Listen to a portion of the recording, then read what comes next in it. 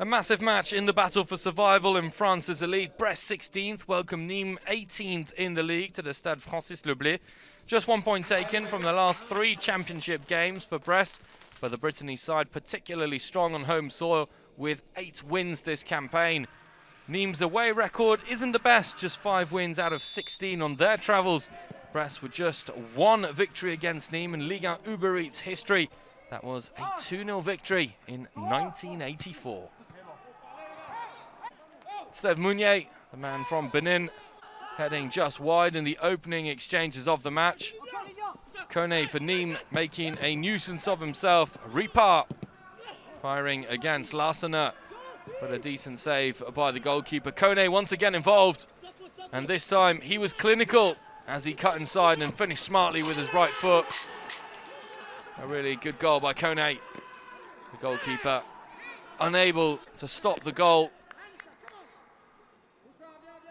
Good finish, a striker's finish, and 1-0 for Nîmes. The visitors kept on coming.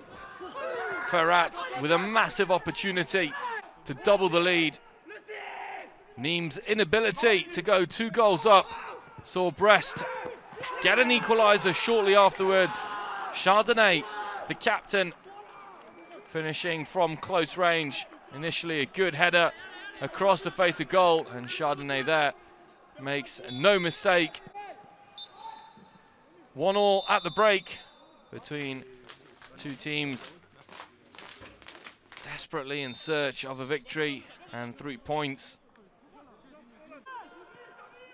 Olivier Dall'Olio watching on.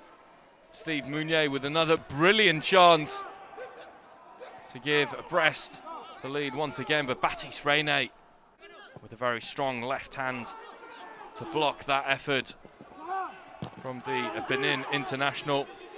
Another opportunity, this time cleared off the line. Pascal Planck knew that the chances were coming thick and fast for Brest, hoping his team could hang on. Le Douaron had an opportunity late on, but he was unable to get his foot on the end of the ball. Goalmouth scramble, which went Baptiste REYNET's way. In the end, honour shared between both sides. For Nîmes, it is an opportunity lost to move out of the bottom 3.